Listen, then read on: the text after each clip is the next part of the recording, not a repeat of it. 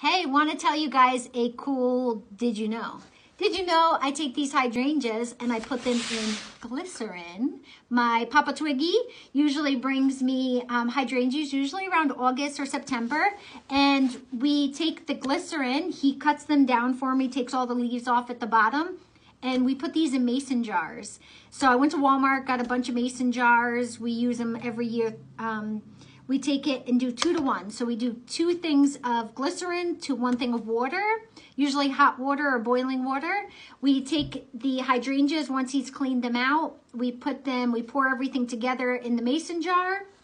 We put the hydrangeas in the mason jar like this. We leave them for a couple weeks.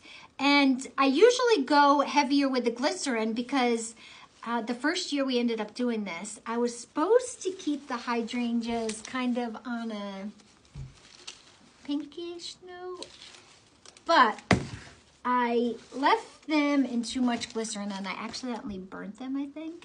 So I like the look of this because it's super like twiggy rustic style.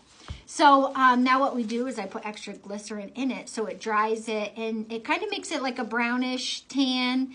A lot of the leaves, anything that you see kind of fallen now is just the leaves left over at the bottom. But everything has like this coat of the glycerin on it.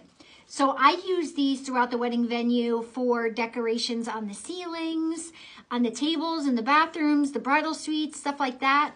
I really like it. It just has this neutral, natural tone to it. I actually use it on my backdrops.